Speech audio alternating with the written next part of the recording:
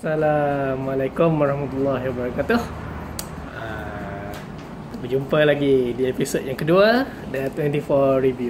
Okay, hari ini kita akan review satu pomade buatan Malaysia, iaitu Splendour Pomade. Okay, Splendour Pomade ni sebenarnya dia kata Abang Fatah lah, dia cakap benda ni adalah oil base. Tapi walaupun dia oil base, kalau mandi kan dia pergi juga dengan air, cuma tinggal build up dia punya minyak-minyak je tinggal. Okay, hari ni aku dah degrease rambut, tapi macam tak hilang sangat, tapi boleh lah. Kita try apply lah sekejap lagi. Okay, nak cakap pasal packaging dia memang plastik, memang tak pecah lah. Kalau nak post ke apa benda semua tak ada risiko pecah. Atas dia penutup aluminium. Ingredient dia beeswax, petrolatum, olive oil, essential oil and special fragrance. Lepas tu dekat packaging dia ni semua adalah dia punya Facebook, Instagram, Twitter semua ada kat sini. So kat sini ada tulis butter grease. Okey, berat dia pula. Berat dia berapa ni? Okey, berat dia 120 gram ataupun 4.2 ounce Uzi. Okey, kita tengok pada dia punya texture pula. Texture dia memang greasy. Sebenarnya memang greasy.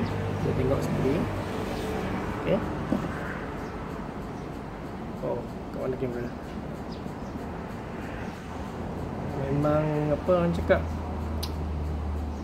senang lah. Sebab senang nak smear, senang nak scoop, tak ada masalah. Tapi pengalaman aku sendirilah, pengalaman aku bila pomade ni kalau kita letak dekat tempat yang panas, dia akan cair. Dia cair lah, jadi lagi senang nak scoop. Lepas tu performance dia sama ya, lebih kurang ni performance dia. Lepas tu Splendour ni pula, dia ada apa ni, dia ada formula baru sekarang. Aku tak tahulah, tapi stok yang ada dengan The 24 semua yang formula lama, belum ambil lagi yang formula baru. Okay, seterusnya kita cuba apply lah dekat rambut. Sekarang ni dekat rambut, ambil satu scoop dulu. Okay, tengok nak smear pun senang, memang lembut lah. Okay, scent dia pula, lupa aku nak cakap. Sambil pakai lah aku cakap. Bau dia memang wangi lah, manis macam tu. Macam apa ni, bau dia bau honeydew. Yang ni oil base, memang bukan oil base, oil natural lah. Memang apa ni, dia ada petrolatum kan. Tapi bila ada petrolatum dekat pomade ni, dia akan tambah shine lah. Macam kalau rambut korang basah, time pakai tu, dia akan lock kebasahan dekat rambut tu. Okay, ni scoop kedua.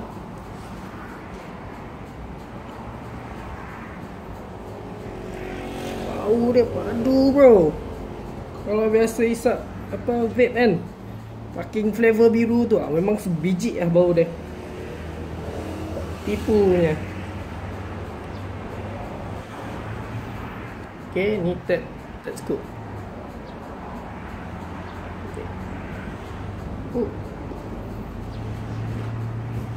Okay.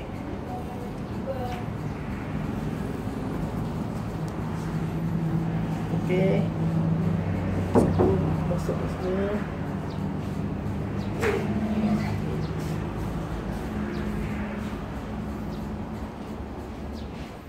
Okay, nak masuk dia senang. Rambut aku tadi ada basah-basah sikit je lah, tak susah.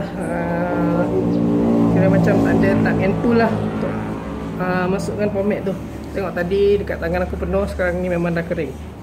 Memang betul-betul butter grease lah. Tapi ada juga setengah orang cakap benda ni unorthodox, water base. Aku pun sebenarnya confused juga. Walaupun aku ada meniaga, tapi kira macam aku pun user juga asalnya sebenarnya sebelum pada meniaga. Jadi tak apalah, mana yang terbaik kita pakai kan. Mana yang kurang baik tu kita simpan-simpan. Okay, lepas tu styling dia. Aku suka sikat pakai Afro Pick ni. Pick ni dapat dekat Vape dulu. Ada beli 2 pomade. Lepas tu dapat Afro Pick kan, free. Lepas tu Afro Pick ni ada jual kot aku rasa dekat Giant. Senang sikit korang nak buat jambul korang.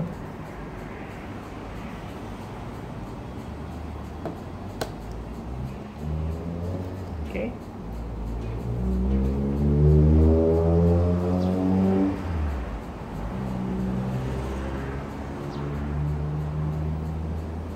Okay, side dah cun. Pom pun agak-agak cun.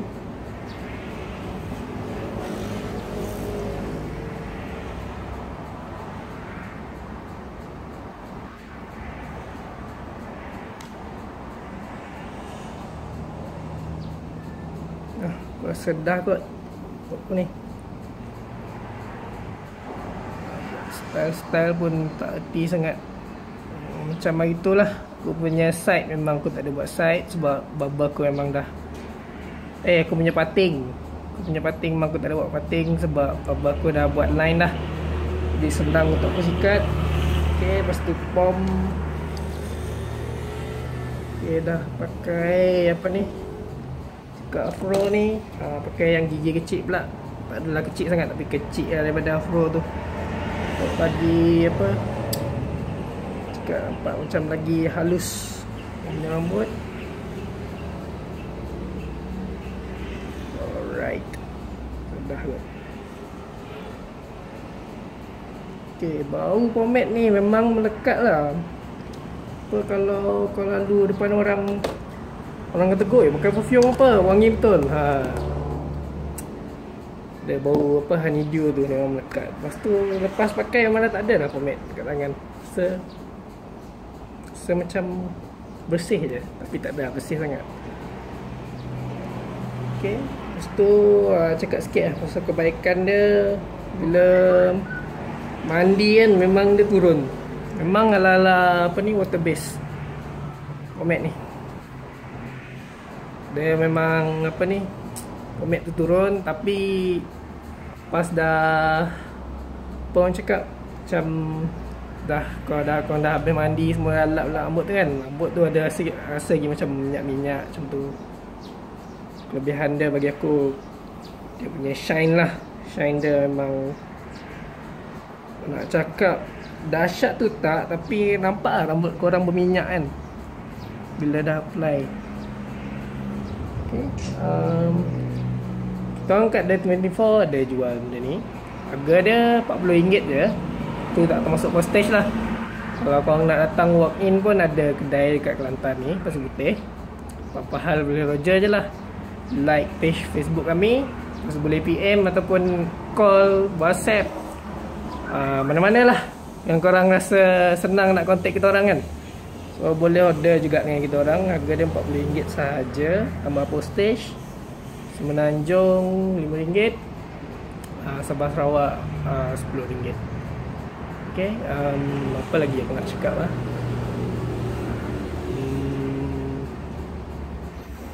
Dah tak ada kot. Itu je lah bosen daripada D24 kan. Orang tak pandai sangat review, baru lagi nak berniaga, nak cuba-cuba. Lepas tu produk ni produk lokal. Kalau boleh support lah lokal. Kalau bukan Malaysian yang support produk daripada Malaysia, siapa lagi nak support kan.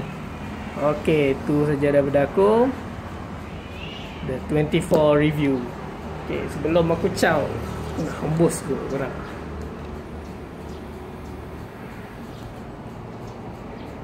Vape on, what's up?